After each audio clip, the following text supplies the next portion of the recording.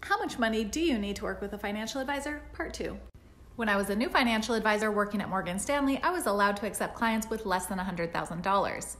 Then, after I was there for a year, you stop getting paid on those lower balanced accounts.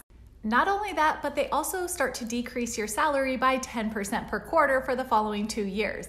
So now you have to get clients with really large balances or you're not going to be making any money. I ended up leaving after 3 years and I went to E-Trade, so I'll tell you what happened there.